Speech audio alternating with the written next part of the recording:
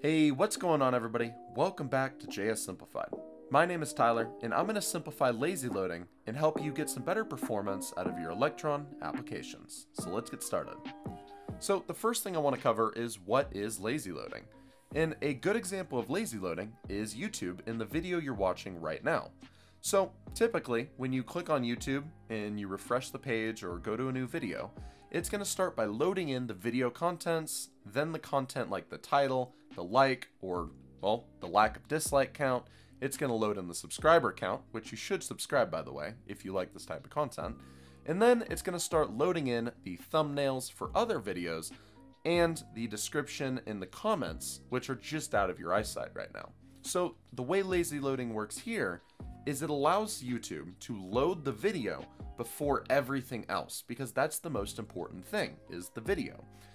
Lazy loading works the same way with code. What you can do is load an asset, a video, an image, a JavaScript file, for example, only when you need it. So let's actually dive into some code and see how this really works. So currently I am in my text editor, and I have a timer set for starting the application, and I end that timer right when we show the window.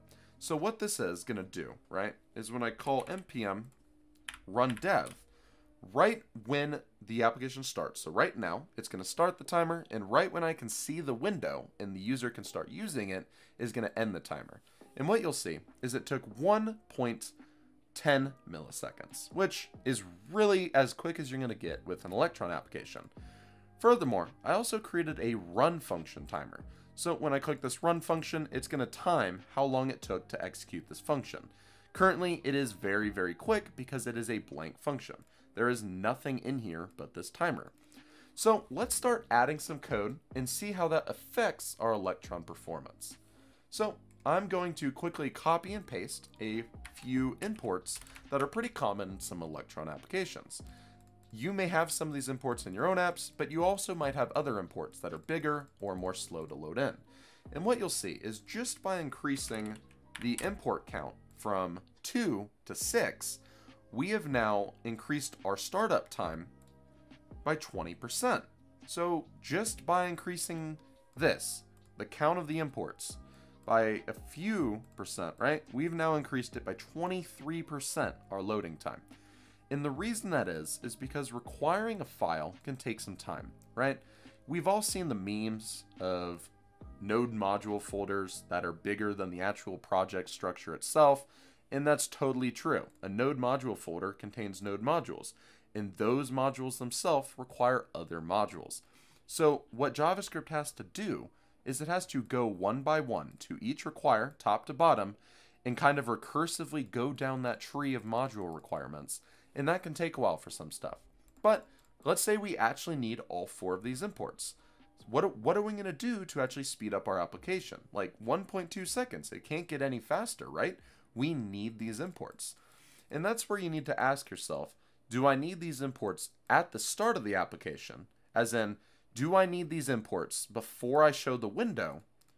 Or could I maybe move the imports somewhere else? And that is a question that is very good to ask yourself, because if you simply said yes to the latter, that you don't need the imports right away, you could just delete these imports and bring them to where you need them. And let's say for this application, I need all of the imports in this file right here, right? For this application, just by moving all of this over here, what's now happening is I'm starting from top to bottom. I'm importing 2 of my requires, right? So I'm doing 2 require checks. I can't really avoid these. And then I show the window, and now the user's using the application. But only when we click that button is it actually requiring these files. And this is a good thing, because it means that now we've lazy loaded our code. And what that means is by starting up the application, it now takes 1 second to load the application window, which means the user is now happy. They're not waiting for the application to start up. And it means I can click this button, and you see there's a delay the first time I click it. It took 200 milliseconds to load the modules inside this function. However, every time after that, it takes basically nothing, because the way requires work inside of JavaScript is when you require something for the first time, it'll check to see if it's already cached. If it is, it'll just pull that cached version. But the first time you're requiring it, it has to require it, and then it caches it. So the first time you're going to incur a penalty. And the question is, do you want the penalty to be in this function or at the very top of your application? And that's something I can't answer. That's something no one can really answer. It all depends on how your application works. You may need the SI module right at startup, right? Like you may genuinely need this module right here.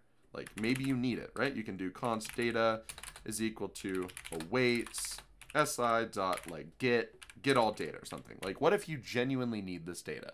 Well then yeah, you kind of need this module to be required right here.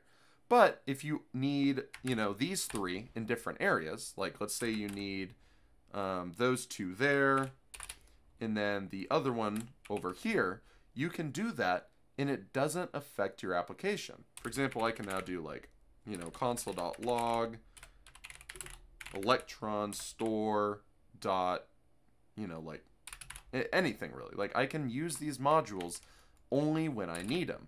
And the beauty of this is now I can determine where I want to load code and how I want the application to run even more than before.